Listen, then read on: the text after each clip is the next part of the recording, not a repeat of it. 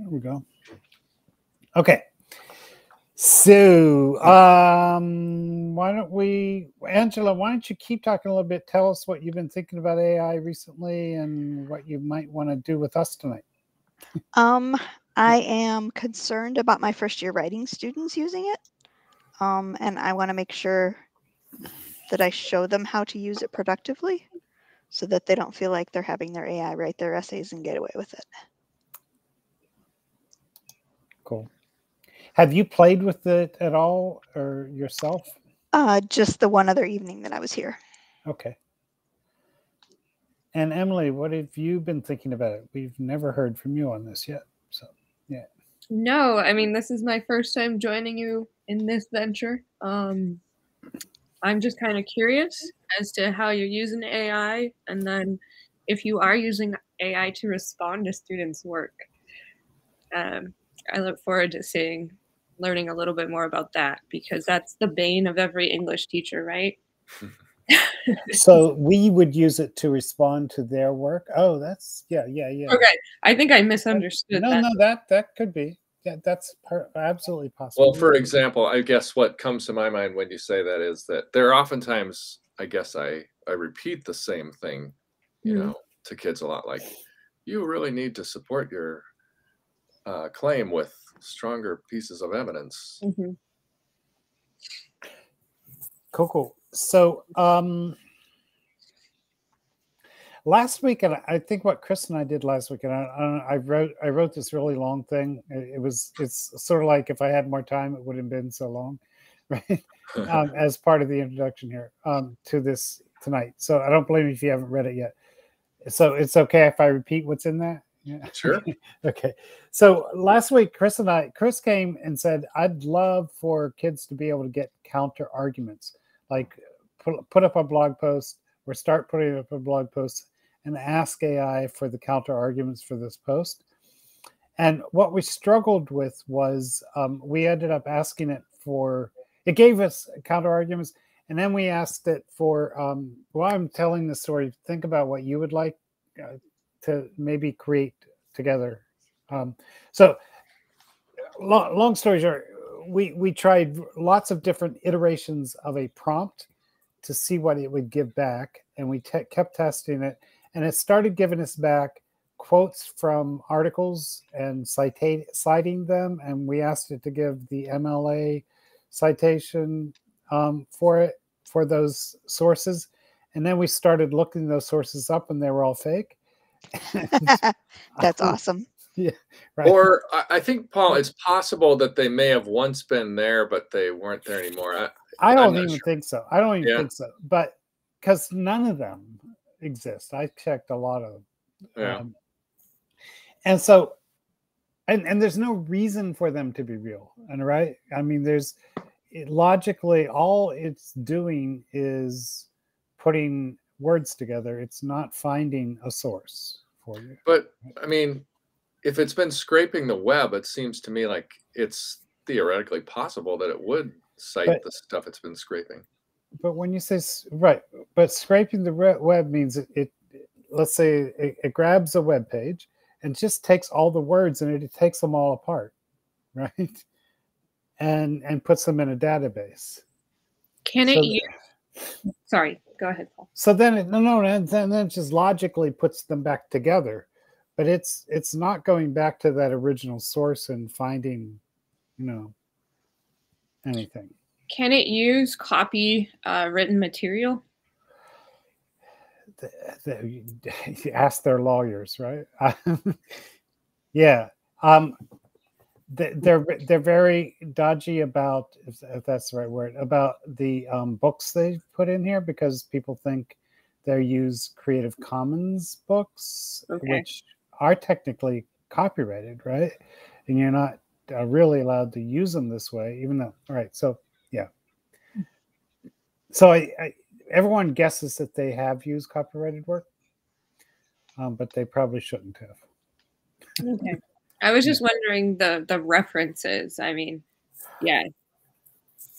So again, the reason I'm sort of trying to get out, all of us and myself too, clear about this is so that we know what to ask it to do, right? So Chris and I learned you can't ask it for a source because it only does fiction work, right? It only creates sources that it imagines that look good, right? So another article I'm reading distinguishes, and you'll recognize this, it's not so hard, but distinguishes between, this article was summarized in Atlantic, I think very recently, distinguishes between functional or formal use of language and functional. And like the part of your brain that uses language is one part, and the part that does reasoning is another part, and they're distinct. And they think that AI does the formal stuff really well. It doesn't do the functional stuff at all, right? So when you ask it to do functional stuff and it looks like it's doing it, it's just faking you out, right? Sounds like my experience being a graduate student. Yeah. I mean, I feel like it would probably have been an aid with your lit review. Probably, yeah. Too late. So here's the other thing, though. I don't know if I'm going too much in a different direction, but people generally understand if you give it a text, it will give you the categories of that text, or it'll give you a good summary. It also does the opposite, right? If you give it categories, it'll fill words in for those categories, right? And that's largely what I think we're doing when we create prompts for it. So if you give it good categories and thoughtful categories, you can get good stuff back from it, but you're really giving it the functions that it's coming back with, right? All right, sorry just to go back to Chris and mine's story a little bit. We gave up, said, you know what, at the end, but then I thought about it, and I don't know if you saw it, Chris. Then I created one that just ask AI to give me 3 counter arguments for this text. Give me not a specific one, but give me what scholars usually say when they back up those counter arguments, and then tell me where to find reliable sources. And it does a pretty good job of that, right? It says, go to the New York Times, go find, so again, long story here to kind of say what I think we're learning, what we can ask it for and what we can't ask it for. Hi, Christina. Hello. All right. So we just summarized what Chris and I did last week, and if you read what I wrote this week about that, you'll catch up on that. Angela, do you have any thoughts about where this discussion so far? Keep going. Okay, fair enough. Christina, do you want to jump in and say what you've been thinking about AI recently? And that's how we started. That's what we. Oh, okay. I don't have any new thoughts recently, I guess.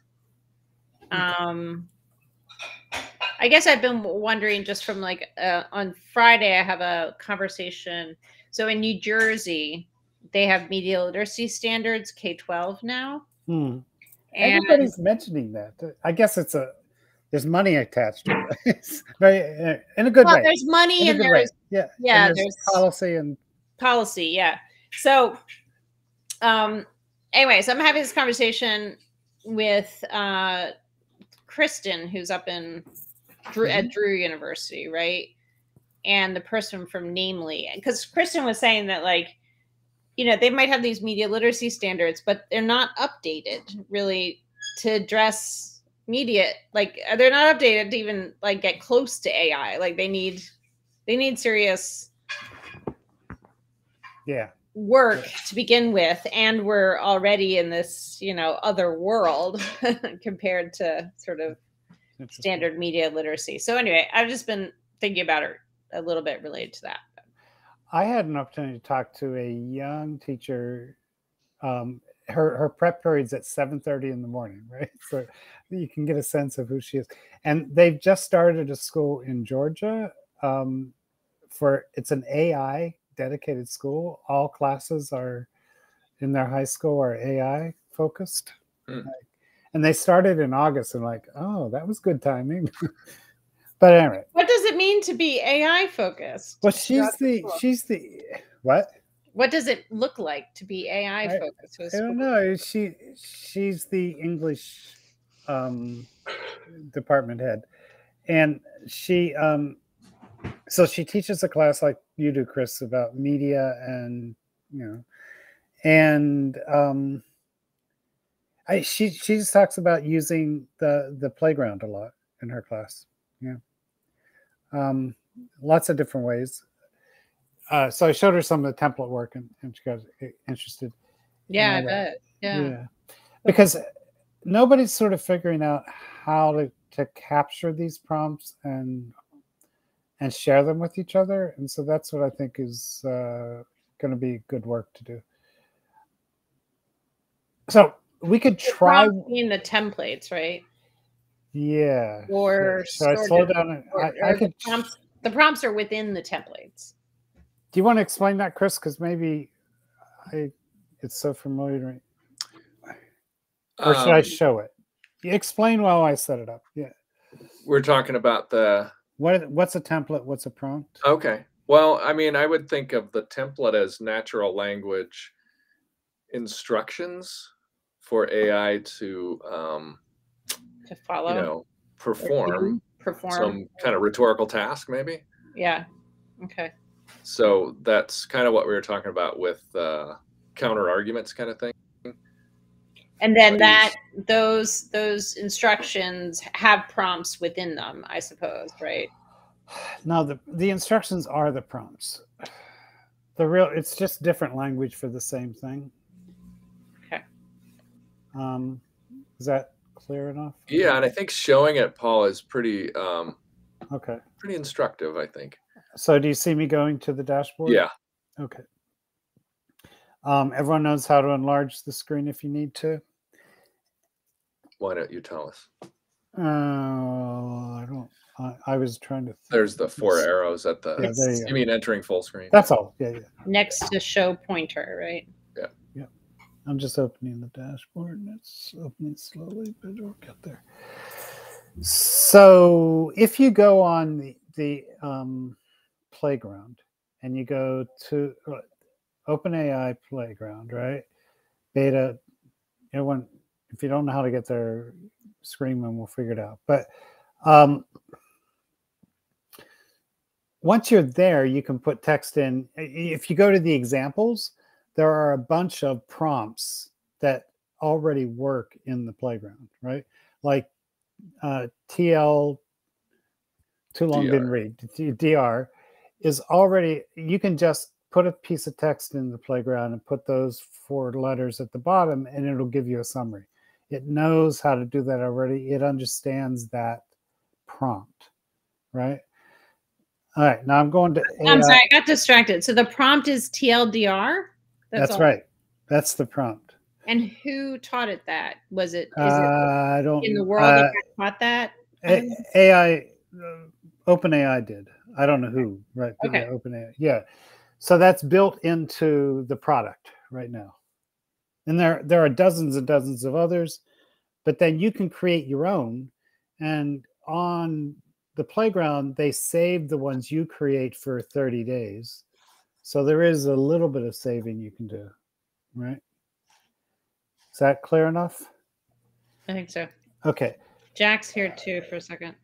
And yeah, by the way, I tell Jack I'm beginning to understand what he means about English language and so because like it's trained on how the English language works. All of the math is English math, right? And so if the language is different than English, it's doing the English math with that different language. So anyway, I'm beginning to understand what that means. All right. Angela, yell if you need help with anything. Okay, let's look at the one Chris and I ended up with, right? Okay, so right now we are looking at some templates. This is what we were talking about. Yeah. Okay. In the back end of WordPress. This is in the back end of on the dashboard of WordPress, and down here I clicked AI Mojo, which is the plugin, and we named it Research 05 because eventually we did, Chris, and then we called it Counter Arguments. So the first thing we did is we went into the playground and we just said, give us a counter argument for this text. And we tested that out to see what it did. Now we said, oh, wouldn't it be interesting to ask it for 3 counter arguments? So this is an example of how we're adjusting what it does naturally. We say, give me 3 possible counter arguments for this text. And then, I'm sorry, I don't want to repeat all this I did at the beginning, but we went through a whole process, and then we're ending up at this more simple, honest thing we get back from people, and that's a particular word, but we ask it to list the kinds of evidence scholars use to support each of the counter arguments you give. Tell us how I might research for and find reliable sources to find out more about each of these counter arguments. And just to kind of contextualize where I was coming from when we were doing this was with my students, you know, they don't often think that they think they're right about everything. Well, I do too. I mean, don't we all, but you know, and they don't often, they aren't even aware of counter arguments. And so the idea here was to maybe, instead of having them read for counter arguments, maybe if they were alerted to counter arguments and then go reading it might help them. Right. Sort of direct them more clearly. Well, but it also might help the writer, right? Yeah. But give them, like, instead of me as a teacher just saying, now read for counter arguments and maybe doing demo lessons on what counter arguments are, if they, you know, wrestle with the text that they're doing and say, what might be some counter arguments for this thing? It seems that's better than me doing a generalized example for everybody. Right. So tell me how, if we're going too far in the weeds, but with the template, but you see the word text there? Yeah, I was just curious about that. That's what do they call it? It's a WordPress embedding thing. So, and I don't totally understand why this works, but when you come down here and you can create as many fields as you'd like, those are the fields that end up under the template and the user can fill in. So so for one example is that I have a field for responding to, the writer can put their text in and then they can write a letter to the reader and ask the reader to use particular criteria, whatever they want, you know, pay attention to my first paragraph. I think it's a mess, whatever you want. And then it'll pay attention to that. So those are the different fields you can put in. I'll show you that later. That's the interactive part. Yeah. And then there are all these things, which again, on the playground you can learn about, but let me just say, Paul, to use these, I don't really need to, right now, I don't need to know all this because some templates already exist. That's right. Yeah. Yeah, but just to know, you can make these available or not to the student to see. And then you can set all these over here. I end up sort of always using the same thing, which is the max in length. You can use different engines and you can learn about that too. But again, I just looked around. And different engines are different AI engines. Yeah, within GPT-3, right? And I don't understand stop sequences. Somebody can help me. Temperature is like how wild it gets or how boring it gets. Like high temperature, it's so that's worth it. That like gives you more varied text, and low temperature gives you Does like more obvious text. Inappropriate, like is there an inappropriate or like a Chat GPT, GPT-3 claims it. Appropriate for school. Never inappropriate. For work kind of it claims it's never going to do that, but Okay. But people have found ways around it, right? I don't know if you've seen that, but you just tell it to not pay attention to its own rules, and it does it.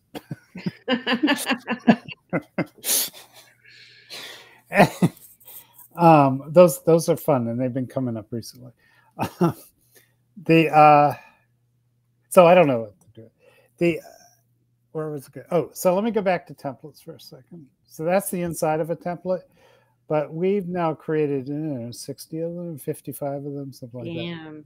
that. And but some of them are. Spends all day doing that, right, Paul? What?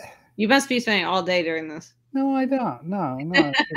No, but on the time issue, I think it's important, and you've heard me say this already, but I think it's important to understand that a teacher may not have the time to do this, and we need to be sharing them with each other. Sharing them, yeah.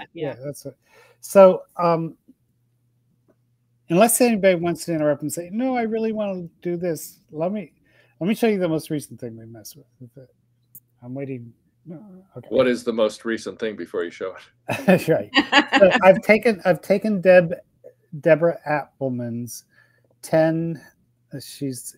I contacted her after this, and she's excited about it. But her critical lenses for literature, and she's building one for critical race CTR. Yeah, no, that's kind of my fault, but we can talk about that at another time. Okay. So but that's where my thinking. I want to create a lens like this for that and see what she comes out. All right. So there are 10 of them. There's reader response, and then I have to get to the next, right?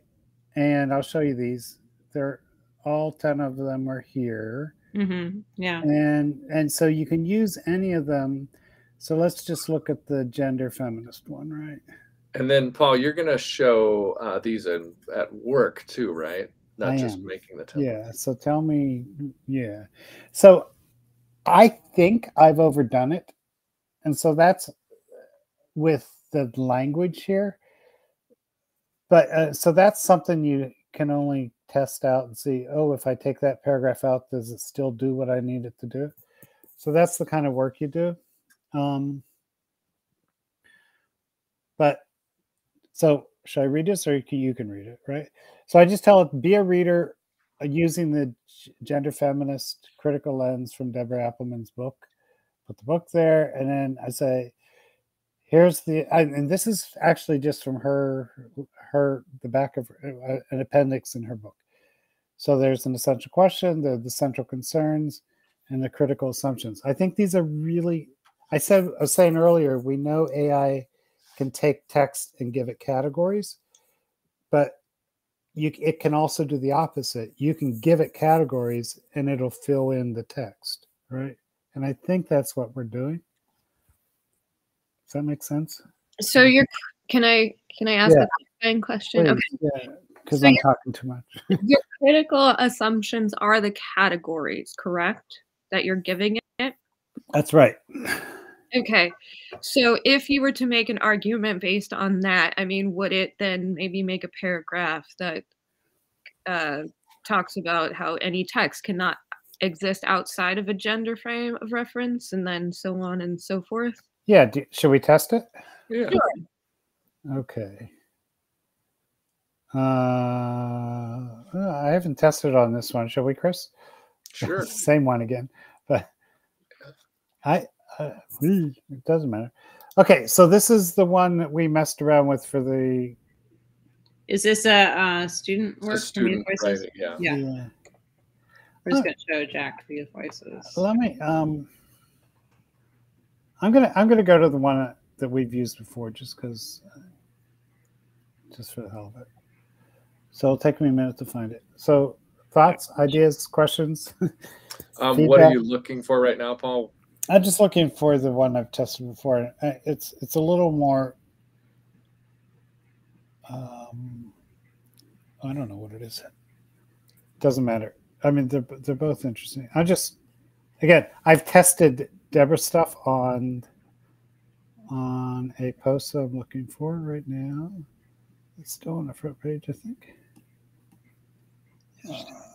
Well, this is student art. Well, Here I it is. posted that, so not all students.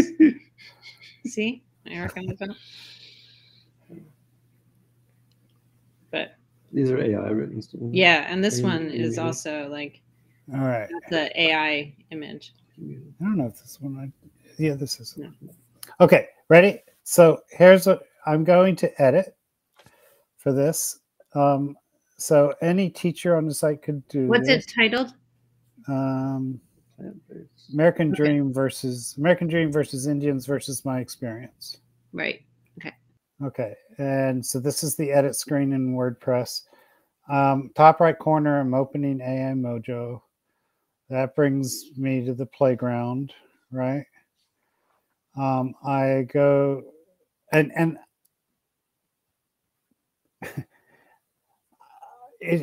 you'll recognize this from other places in teaching. Like when you want to give kids a template is a good question, and when you want them to make it up themselves depends on your situation and what you're trying to accomplish, right? So I wouldn't always use a template. Sometimes they could just use the playground here and make up their own prompts. Mhm. Okay. The way AI Mojo works is if you click the bottom block where there's text, and then I need to pick the template first. So I'm going to pick the template, and I'm looking for the feminist template. And there it is. There's the critical lens. Again, students can do this. And then I've opened that block, and then I'm going to go here. I'm going to pop. So that whole blog post is here in the text box. This text box is that field we were creating with those brackets earlier. Does that make sense? So you can control how many of these fields and what you call these fields with the template. I'm hitting generate. Thoughts, questions as this is playing? No, this is good. You're Right. saying that the template, if you don't put that text field, then that text field won't show up there? That's right. Okay. All right, Chris. And No. But you could also call it something else. You could call it, letter to my mother, or whatever, Yeah.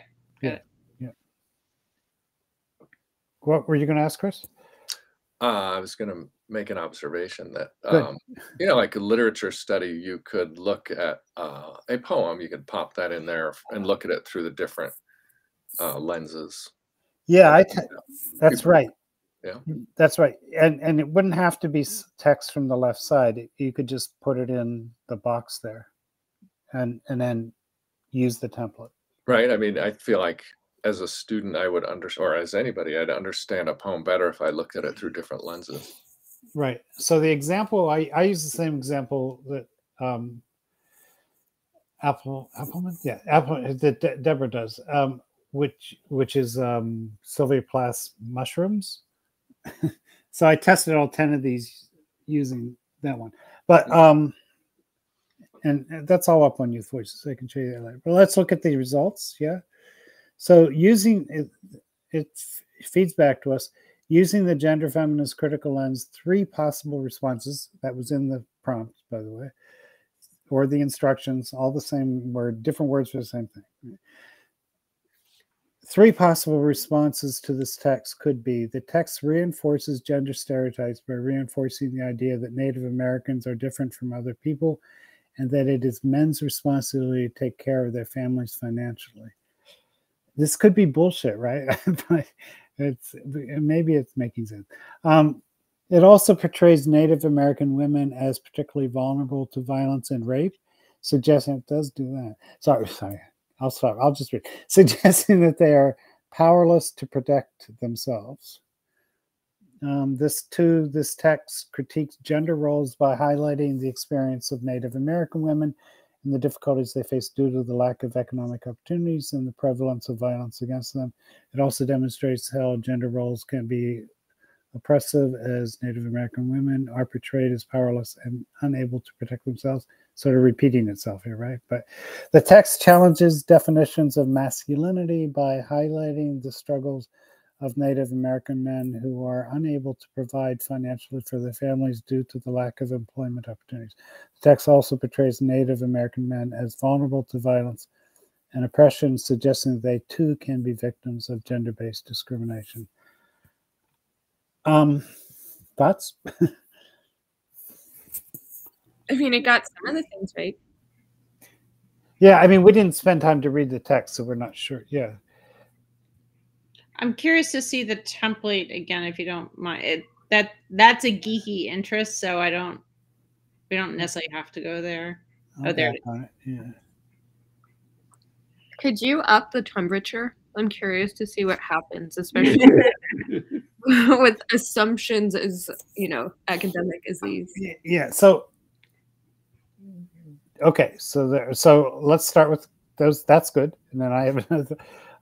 Christina, anything else you want to see here? You can look at it too, by the way. But yeah, that's true. No, I just was trying to go back to the assumption question, the concerns, the consumptions, and then what it did though was what you told it to do underneath all of that. Emily said, these are the categories, and then you use this. Oh, here's some of this is the language. So this is Appleman's work here. All this, what to do. That's right out of her appendix. But then I just say use the gender feminist critical lens to describe a possible response. Oh, why? Anyway, and then I say give me 3 possible responses. Give me as many reasons as you can for each of these responses. If you don't do that, it'll just list the topic sentence. Mm-hmm. So that's something you learn. It's something you learn, and it's also something that, students, I want them to do their own thing, but it'll take them forever to come up with something that works, right? So I don't know. Anyway. Okay. Yeah. I have a question if I can ask. Can you cite that text? Can you ask it to cite that text, at least pull in quotes? Or... Yes. Okay. It'll pull quotes from the text. It'll pull quotes from the text that you give it, right? Is that what you were asking? Yeah. Is that a separate command? Because I don't know that I saw it do that. No, but I don't think I did ask it to do that, did Okay. I? No. In other places, we have tried that. Mm-hmm. Jack said,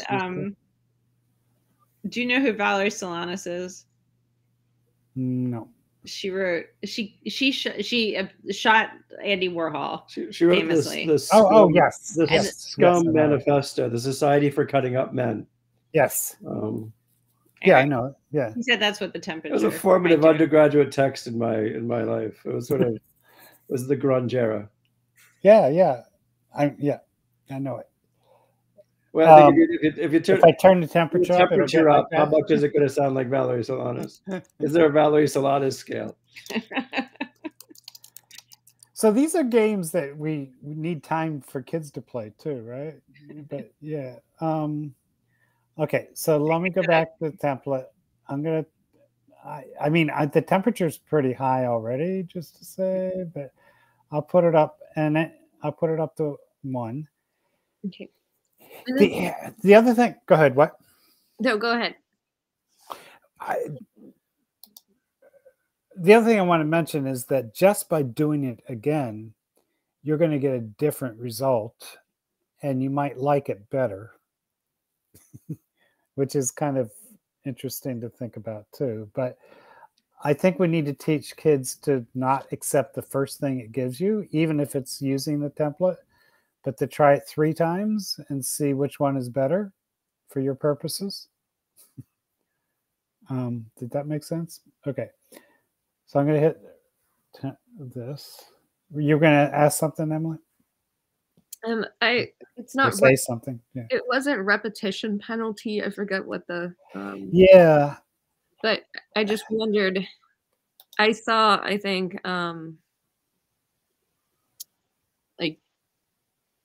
I saw a number of terms repeated through this. I just wondered if you could cut. Yeah, I think you could. Yes. And again, the only way to figure it out, I think, is try it. Go back, test it out. Should we look at what we got? Let's see. And I would just make an observation that in my classroom, I would have the students try to do this first and then run it through AI and compare the differences. If they were doing their own text or a piece of literature or which? Either one, but I would say rather than going straight to it, in this instance for me, I think I'd have them try to attempt it and then do the AI and compare. Sorry. What? Go ahead. I could just really see this working for improving reading comprehension. You know, Because, there's a good number of, summaries of the text, but also, looking through with a critical lens. Yeah.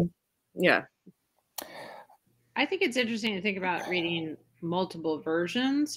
Like, I think starting with your own would probably be the way to like trigger what's going on here, and then seeing multiple versions of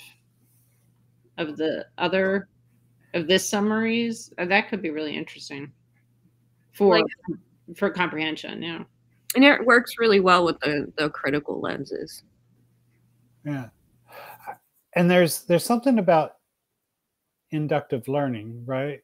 That I think that's right. But that if you see an example, rather than seeing a definition of a feminist lens, you kind of get it without having to see the definition. So just to push back a little bit, Chris, maybe seeing the examples first and then trying it yourself is another possibility. Right? Yeah. But let's see if it got any wilder here. I don't know. The author of the text is reinforcing gender stereotypes of Native Americans, women being particularly vulnerable to rape and assault, and non-Native Americans being safe.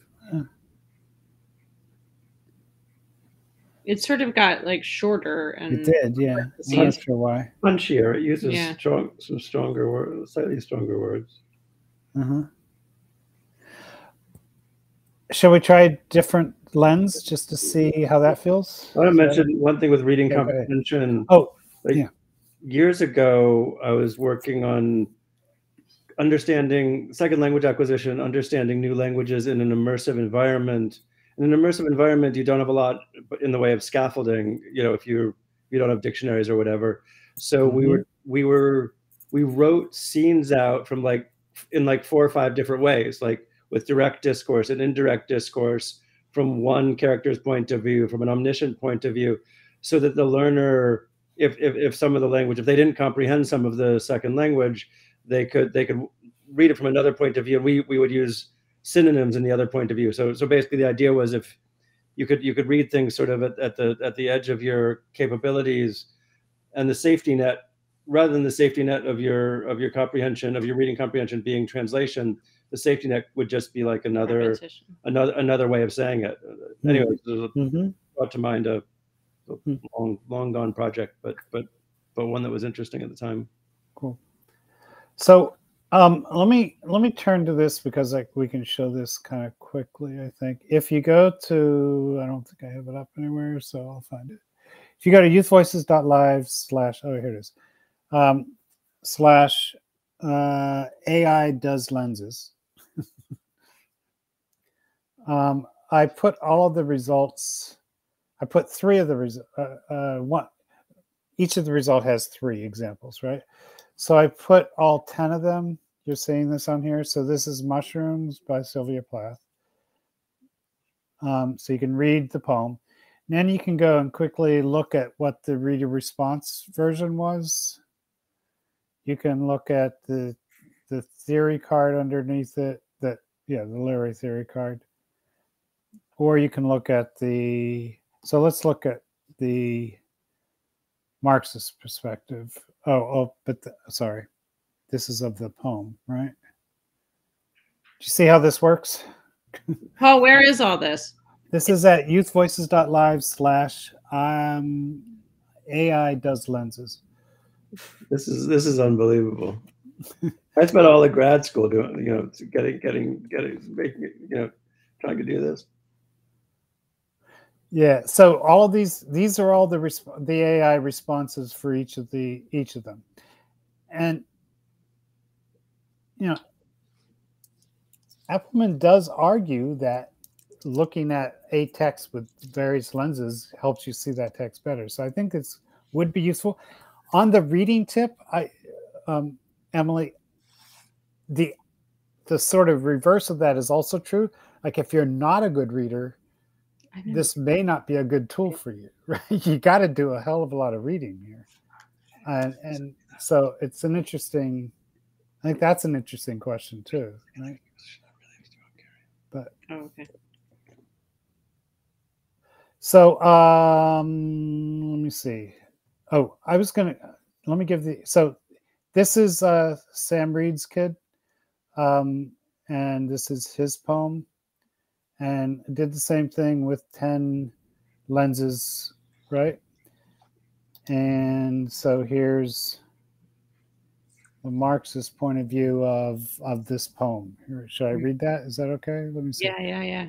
This text reveals how social class can be a determining figure in a person's life and identity. The narrator is a working class person who has to grapple with the idea of being both an enemy kid. There's a quote from the poem, by the way, and the oldest of 4 brothers. This is a representation of the struggle faced by many working class people who have to find ways to fit into both the world of the wealthy and the powerful and the world of working class. The narrator's choice is to remain loyal to people despite their social class, shows that it's possible to make meaningful connections across class boundaries. Anyway, I was pretty impressed with that. Response to the text shows how class conflict is an integral part of our society, and narrator's identity is shaped by the place in the working class, which he is trying to escape from. He is aware of the power dynamics between the wealthy and the powerful and the working class, and he is trying to find a way to navigate this divide. His choice to remain loyal to his people despite their social class is a subtle critique of the way the wealthy class exploits the working class and suggests the meaningful connections can be made across class boundaries, etc. And then, I generally the responses are pretty different from each other, but they're all having the same Marxist perspective.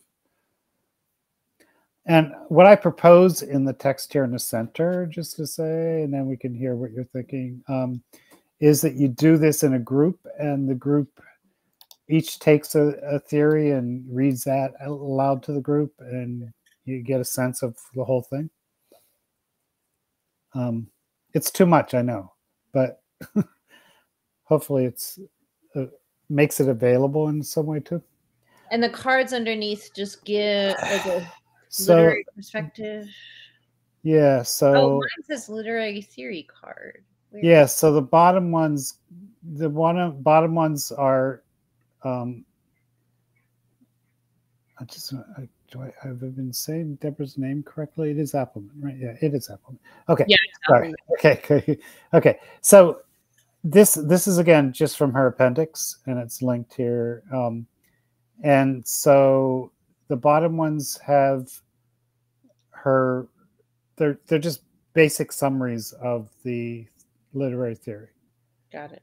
And the top ones are, she does these workshops where you get a card and you then act that person, right? Yeah. So these are the cards that she hands out in those workshops. But they're also, and I decided that it was too complicated to put the prompts, but if you want to, we can. But these cards are very similar to the prompts too. Yeah. Right. Yeah. And worth knowing, way down at the bottom, it says try it yourself, right? So this is instructions for how to go in, use the templates on any text you want to, and mess with it.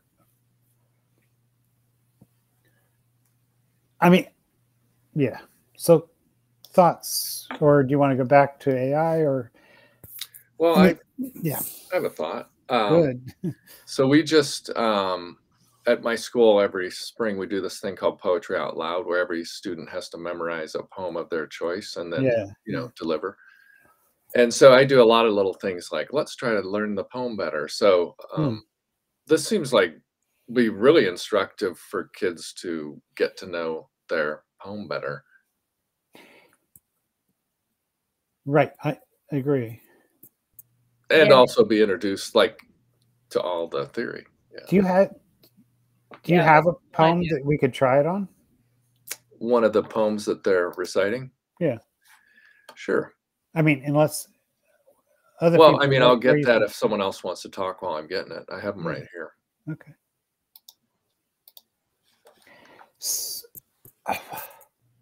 I mean, one thing, the text dominance is interesting just to think about for a second, because like both you have to be a reader to read all this content.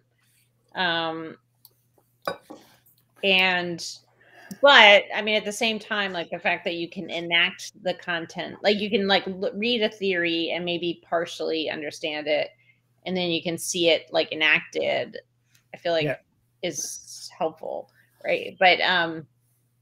But also we're analyzing text-based documents. Like we're not. That's right. This is all text. Yeah. Although, can you do this though? I mean, I know you can create AI images, but can AI at this point do this kind of thing on an image? If you had I think it can only do something with the description of the image. Okay.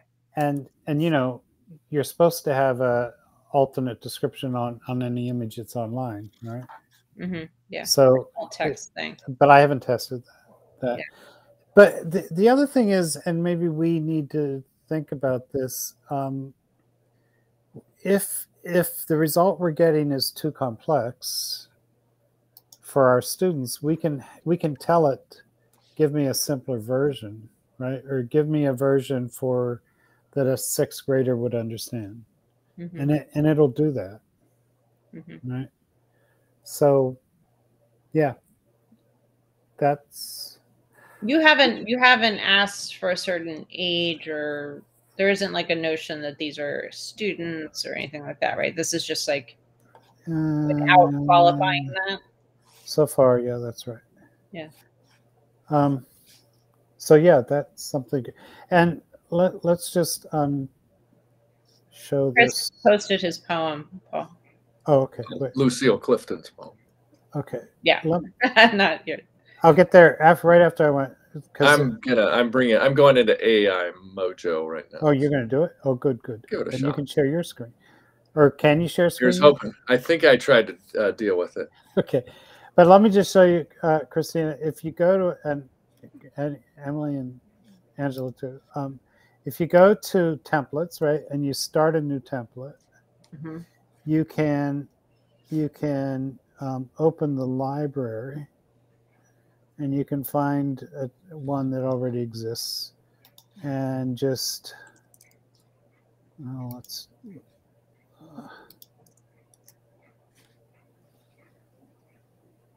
Here, so the Marxist critical lens, right?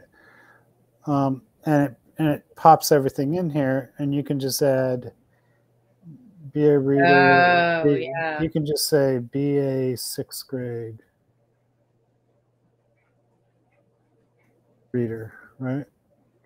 And I'm pretty sure it'll give you simpler text. Cool.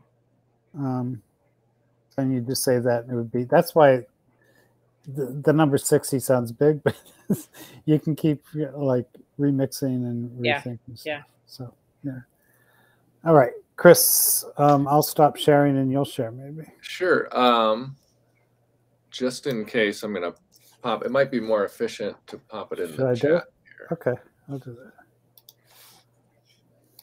So I did an archetypal. Do you want to explain what that is? Yeah. So one of the lenses is the archetypal lens, which is how does this text show similarities to ancient story designs, character categories, and imagery. So that's Lucille Clifton's Won't You Celebrate With Me? And so the response we got, just reading the first one, it's... Wait, Chris, are you sharing, or am I supposed to... I'm not. I'll try to share. Let's see if I can share. He put it in chat. He cut and pasted Oh, in chat. and I couldn't find the chat. It's under nearby. Thank you. Under people nearby, right? Whole group. Got it. Yeah. So the poem is an archetypal hero's journey with the speaker facing seemingly insurmountable obstacles, the Babylon of her dual identities, which is really helpful for a student trying to learn this poem, like to put some context behind some of the allusions. And eventually finding a way to create a life for herself. The reference to starshine and clay could be interpreted as a duality between the spiritual and the physical, which is often seen in the hero's journey. Additionally, the speaker's metaphor of her one hand holding tight, her other hand could be interpreted as having the strength to overcome her obstacles and find a way forward. Sounds legit to me. I mean, it's kind of sounds archetypal. So I guess my point is, like, I think that would have probably helped that student understand that poem better and probably recite it with more authority. And figure out what Babylon means. Yeah. Yeah. So, Chris, yeah, let me jump on that word. And again, this is in the writing I did about last week. But what researchers are talking about, or a certain group of them are talking about for aligning AI to human values, right, are three really useful words, I think. And one is helpful. Like, is the result helpful? Is it honest? And then is it, harmless, right? And the harmless and the help, and some researchers get rid of the honest because they think it can be collapsed into helpful and harmless. So going back to our example from the counter argument, I think giving kids fake citations is harmful, right? It misdirects. Even though giving them the counter arguments is helpful. So, and then obviously making up citations isn't honest. So I think those three words are really interesting to think about when we evaluate the results we're getting. And they're interesting because you just used it, right? That's why I jumped on it, right? That you thought this would be a helpful thing. But then we need to think, but is it honest? Right? And is it, by honest, we mean accurate to the world, right? And is it harmless? Yeah. I mean, I just started with a realistic task that, at least to me, seems like, and I think it's probably what a lot of people do, seems like, how can I help them understand this piece of literature better? And if they're all reading different things, I don't know that I can take it one by one and do what just happened there. Yeah. So, yeah. So helpful in that respect. Yeah. I have a question. Yeah, good. Okay. I was wondering about bias and like cultural bias. Yeah. So I'm sure that weighs in at some point. I mean, you're looking at a standardized version of English, so I'm not quite sure how they measure or create that standard. Do you know? Mathematically is where to start to understand. Okay. Right. But yeah, I don't know. So again, as English, people, we understand language. And so we understand that when you have a word, it's not just a word, it's also like all of the pragmatics around that word. It's also where it fits in a sentence is what gives it meaning and all that. And somehow they're able to take the what do they call them again? Sorry.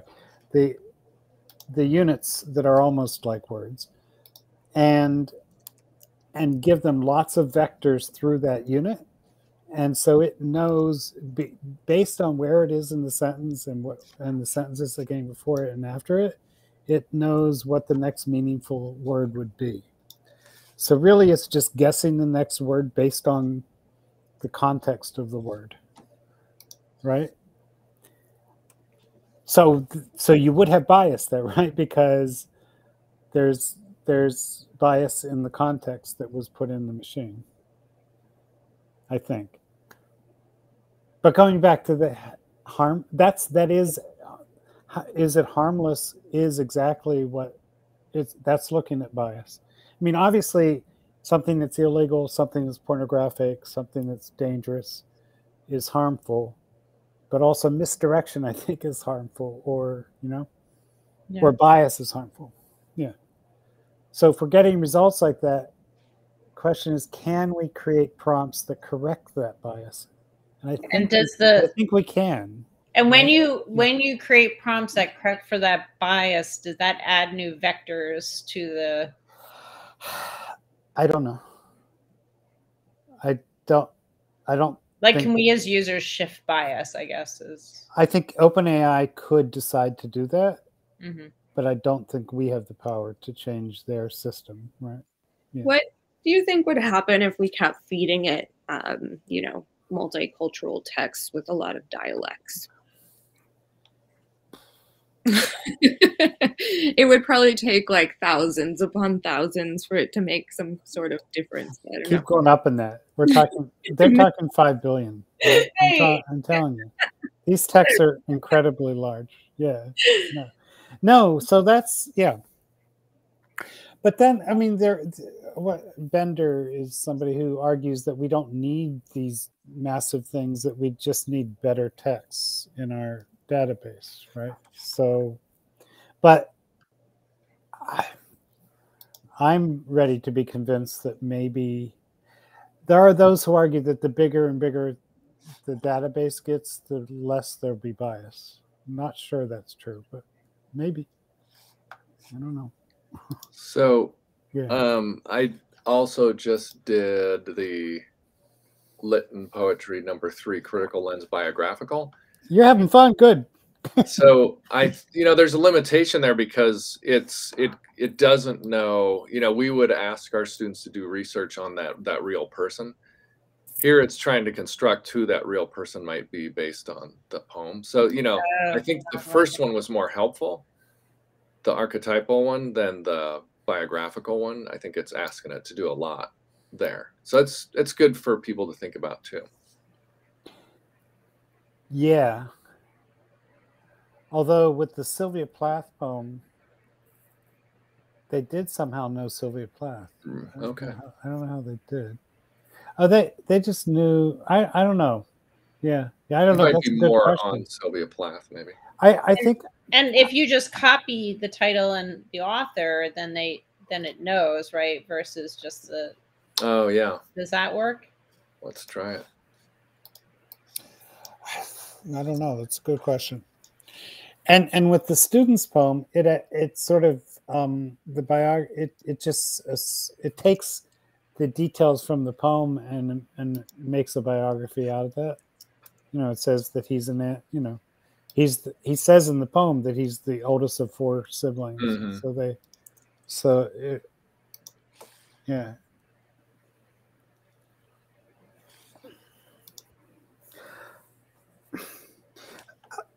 But Chris, the critical moment there with students, I think, or it's not just one moment, but the sort of practice is to be thinking about when is it a good time to go look something up, mm-hmm. and when is a good time to do AI, right? And I don't, they may be different. Yeah, that template for now it could change. Maybe didn't work well for that, but it could work well in another situation. Right. And again, having them try that first in this case, and then looking at that may be helpful.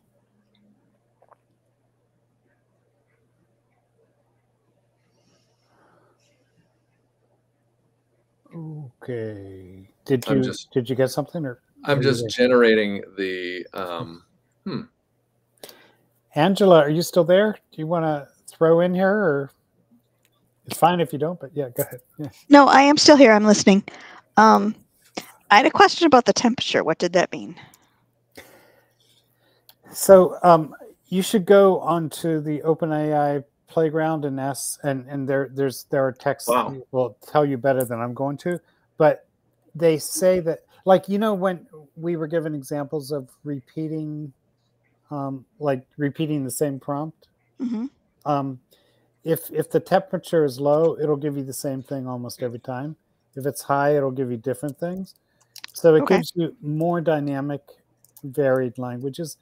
That back to the vectors notion, that it opens up more vectors of possibility for that word, I think is Okay. the understanding. Yeah. Okay, thank you. Well, okay. So Paul, just a last little one. I just put in the, like Christina mentioned, I put in the title of the poem and the poet's name. And that actually, I verified it really is true. It's accurate. Like she was a single mother with raising 6 children. And there's nothing in the poem that says There's that. nothing in the. No, I just put name of poem and author. And so that seems to check out. It says the poem only says she's non-white and a woman. Mm-hmm.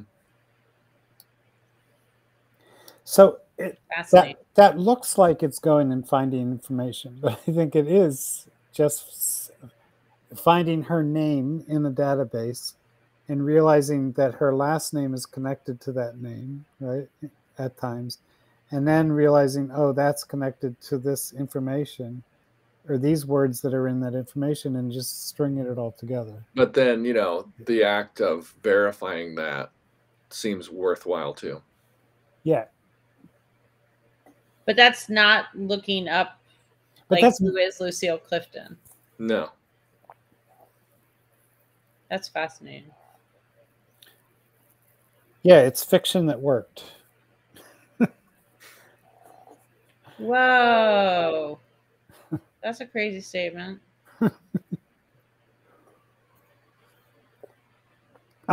Yeah. But circling around the media literacy, like checking out what the results you get through AI is now a new kind of media literacy that we need, right? Mm-hmm. Yeah. But it's using some of the same techniques. Right. I mean, I'm still verifying information to see if it's accurate. Mm-hmm. Cool. So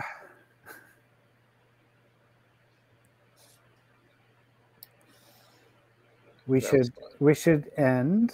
Thank you for playing with us here tonight. Emily, where are you based? Oh, good question. That's always a good question. She just submitted her dissertation. Wow. At the beginning. Yeah. And you're still sitting in front of a computer.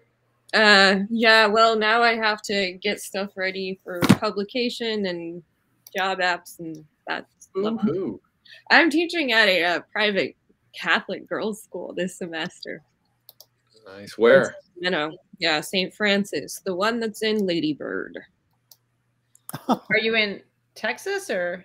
No, Sacramento. Sacramento, okay. Yeah, it's interesting. I'm trying not to get myself fired, but if my students talk about Marxism, I'm not going to stop them.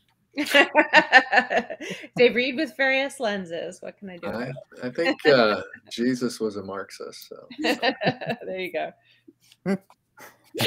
Chris works at a Catholic school. That's right. A Catholic school teacher said that. It must be true. All right. But good night, all. Good night. Thank you. Bye-bye. See ya.